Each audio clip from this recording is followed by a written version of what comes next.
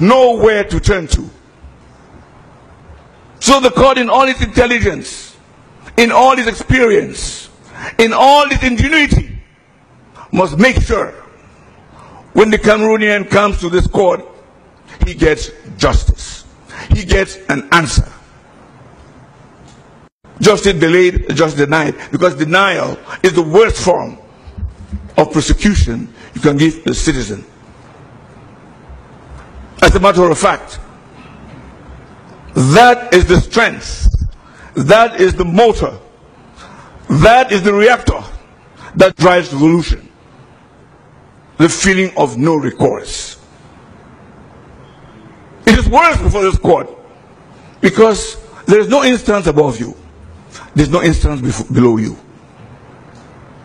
So it starts with you and ends with you.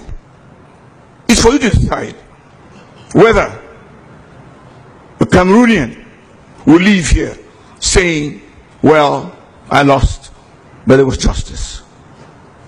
That obligation you have.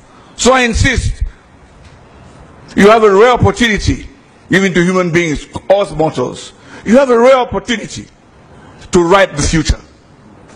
No one will wait for it to happen. Are the same in form and in substance, but the objectives are different.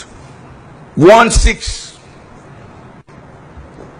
to ask for certain members to step aside, and the other seeks for the whole body to set aside.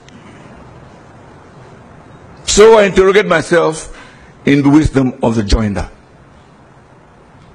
That's the first question, the first observation I would make. I won't be long because for many of us, it's going to be a long day, maybe a long night. By saying this, our country is young. Young indeed. And we have not had the advantage in this country of going through the normal transition towards democracy. We have drifted from a one-party state to a one-party democracy. Maybe you might say there are many, but that's what it is. And through the years, willy-nilly, we have witnessed the fusion of the civil service, of the judiciary, of the government, of the legislative, and this fusion has caused blurred lines. That is the country we have. In your wisdom, my lord, my lady,